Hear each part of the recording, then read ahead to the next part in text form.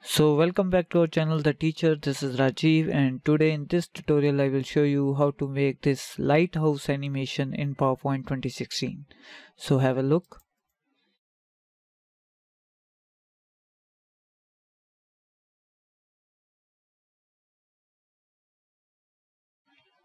So before we dig into the tutorial, let me show you this animation step by step. So if we look into the animation frame by frame, then the first thing that you will notice in this animation is the raindrops, which are continuously falling at a very high speed. And then you can see a thin light coming from behind the tower and then start expanding like this and getting up to 45-degree around. Then you see a white flash. Light becomes as two triangles are moving at 45-degree, and then you see a white flash, and then in the left side you see the opposite of those triangles at 45-degree, and then they start collapsing. First the light get expanded in the right side and you see a white background, and when the light turns to left, then you see that the white background is getting narrowed, and then the entire light get converted to a thin line, and that line goes back behind the tower. So that is what we have to animate in PowerPoint 2016. So this animation is inspired from one of the animation by Stefan Sirkovich at Dribble.com. This animation has been accomplished using only 3 slides, and the second slide is empty. None of the objects and no animations you can see on this second slide. This slide has been used for the same flash effect that you see when the light turns to left. This one. So for that effect I use this blank slide with a transition timing of 0.01 second. So let's take a look at the animation, and here I open the animation pan from the animations tab. So if we look into the first slide here, then you will see a few raindrops here. This one with a transparent background, and let me open the selection pane as well, and here you can see that objects here, these picture files, and if I turn them off, then you will see no raindrops on the screen. So for the raindrops you have two options. The first option is to Google for rain GIF under images and then click on transparent. You can either click transparent from right here, or you can click on tools, then bring the colors drop down menu and then click transparent, and then you will start seeing rain GIF files, the animated one, and most of them will be with a transparent background. So I think I was using this one. As you can see that these boxes in the background, they indicate that this rainfall has a transparent background. So you can right click on this image and can click copy image, and then later you can paste that to PowerPoint slide, or you can save this image and later you can use the insert picture command, and then you can insert that GIF file into PowerPoint to create the rain effect. So I did the same and then just duplicated the same picture several times on the screen, which created this rainfall effect. So creating raindrops effect in PowerPoint is a little hard, because when you apply animation on several objects at once, then PowerPoint gets slowed down. And the another option that you can use is to draw the raindrops in PowerPoint and then cut them and paste them as a picture and place so many pictures of the raindrops at different position and then use flash once effect on them. That could be another way around. So let me show you the other animations that I have used on this presentation here. So first of all, you see this thin light here. Let me hide these raindrops first. So this thin line has been drawn using the shape tool, and let me select this one, small light, and you can see this. So I use the shape tool freeform. So first I click here, then move a little bit up, then click here, a little down, and then back from where I started. And then when the note get collapse, then you see the fill color. And later you can zoom in by holding the control and middle mouse button, and can hold down the alt key to resize the object. And that is the smaller that you can do. And later use shape fill and shape outline, no outline, and can also increase the length. So which effect I use to create this effect here, the small light coming behind from the tower, I use the peek in effect, and let me show you why. As you can see here, for small light I am using peek in entrance effect, and with a very short duration of 0.50 second without any delay timing, and this effect option is set to from left.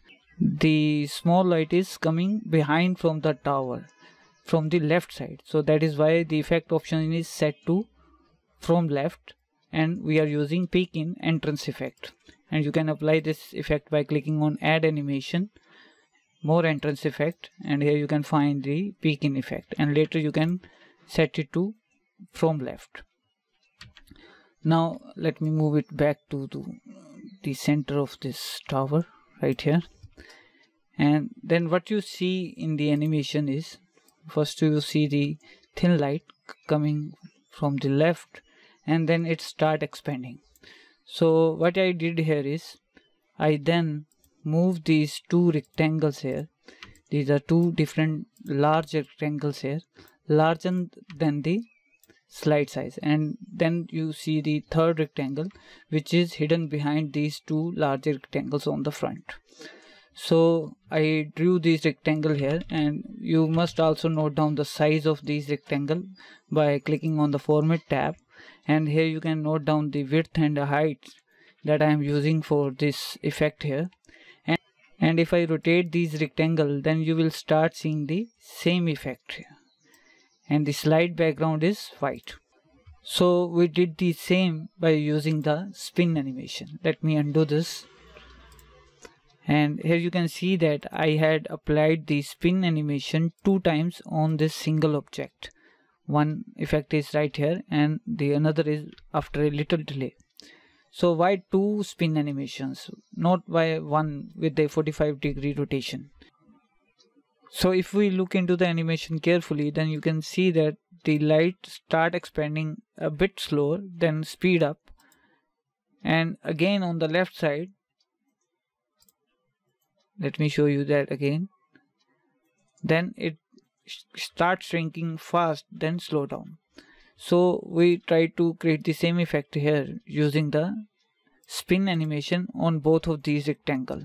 So if I show you the animation here, you can see that I had applied the spin animation, and if I open the effect option property, so here you can see the amount of degree on which I am rotating the top rectangle, and that is 20 degree counterclockwise without any smoothness, no auto reverse. We don't want to move that rectangle back to its original position, so no auto reverse here. And in the timing tab, we are using a delay timing of 0.50 second and a duration of 0.75 seconds. And again on the same rectangle, I am using the spin effect with a delay timing of 1.25 seconds and with a very short duration of 0.25 seconds. That is because after moving to 20 degree, it will spin faster at 25 degree counterclockwise. So that is why I use 2 effects on a single rectangle, and the same has been done on the bottom rectangle. If I show you the properties of this effect here, then 20 degree clockwise in the opposite direction, and then again 25 degree with different duration and delay timings. So then this transition timing of this slide, the transition timing of this slide has been set to 1.50 seconds. That is the total duration of all the animations. And then after that, immediately you will see a white slide for just a 0.01 seconds, tenth of a second. And then we have the third slide. On the third slide, you see the same both rectangles in opposite direction, which are already rotated to 45 degree. So if I show you the format shape properties, and then here you can see that these both rectangles are rotated to 45 degree. The top one is at 45 degree and the bottom one is at minus 45 degree. So the same effect has been used on both of these rectangles. The spin effect 20 degree counterclockwise, and then again 25 degree counterclockwise with the different duration and delay timings, and did the same on the bottom rectangle. So this time I used the peek out command from the exit effects.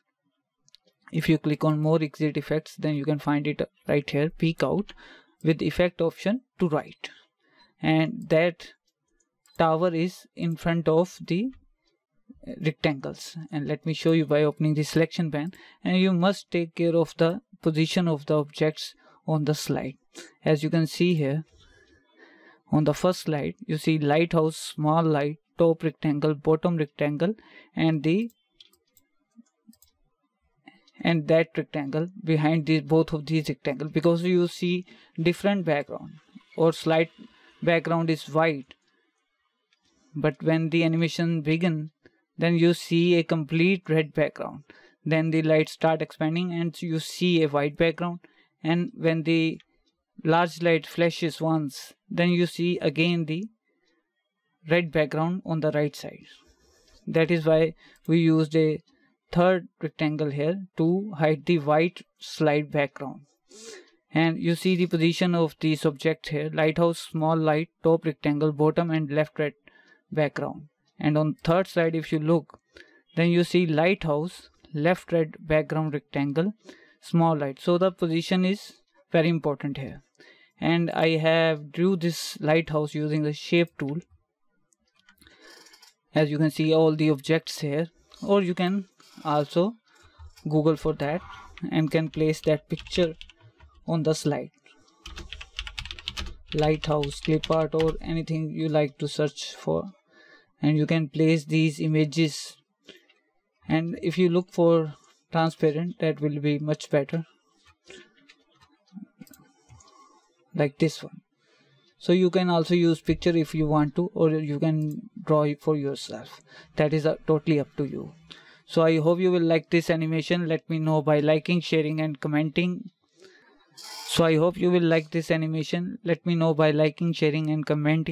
And do subscribe to our channel for more upcoming tutorial videos. Thanks for watching and have a good day.